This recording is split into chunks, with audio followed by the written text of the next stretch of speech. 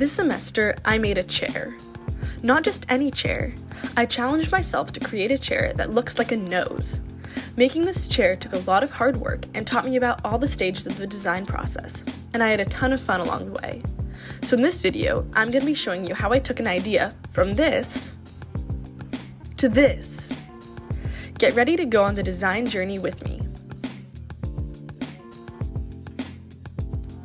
I began the design process where most designers and architects begin, by sketching out a bunch of ideas. I wanted my chair to be inspired by the human body, so I thought of an ear chair, a mouth chair, maybe an eye chair. But ultimately, I was inspired and settled on the idea of a nose chair. The next step was to create a 3D model on my computer using a computer-aided design program, or CAD program, called Rhino. Using CAD softwares such as Rhino to build your models before actually building them in real life makes the design process much more efficient, since it allows you to build things quickly, and especially because it allows you to undo or retry things. There is no Control-Z in real life. I spent several days in Rhino simply experimenting, trying to find the best approach to creating a chair that looked like a nose. Since I wanted my chair to look like a nose, at first I tried taking a 3D scan of my face and bringing it into Rhino. However, I soon learned that this approach was not the best. Ultimately, the biggest challenge when designing a chair is figuring out how to actually build it in such a way that it is both structurally stable and comfortable to sit in. Now, chances are your first design probably won't be your best. So how do we find this optimal structure? By going through a bunch of trials.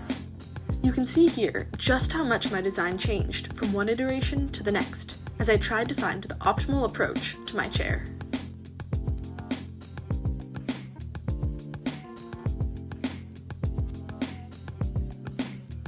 As you can see, my first prototype was not structurally sound at all. In architecture and design, it is super common to spend hours, days, or even weeks working on an approach, only to end up throwing it away in the end. I experienced this firsthand when working on my chair, and it's just part of the process, since I was learning more and more about my design every step of the way. So now, it was on to my next approach. This time, with the goal of making a stable structure in mind, I decided to begin by hand sculpting a prototype out of clay. When I was happy with the way it looked, I drew guidelines on the clay for where I thought would be the best locations to split the chair up into flat pieces, since ultimately I wanted to make my real-life chair out of plywood. Next, I took a complete 3D scan of my clay model and brought that into Rhino, where I used it as a jumping-off point for modeling my chair. And after hours and hours and hours of CADing, I finally had my model of my chair.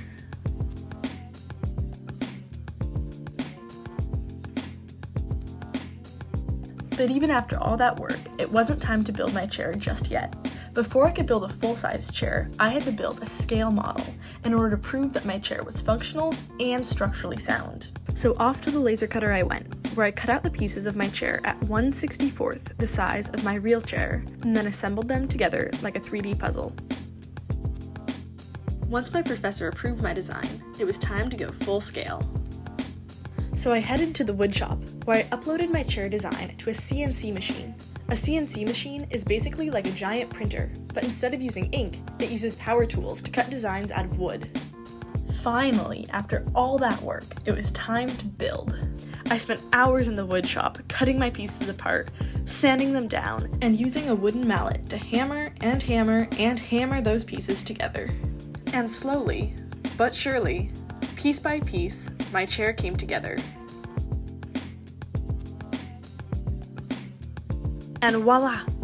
After weeks of planning, prototyping, iterating, and building, I finally finished my nose chair.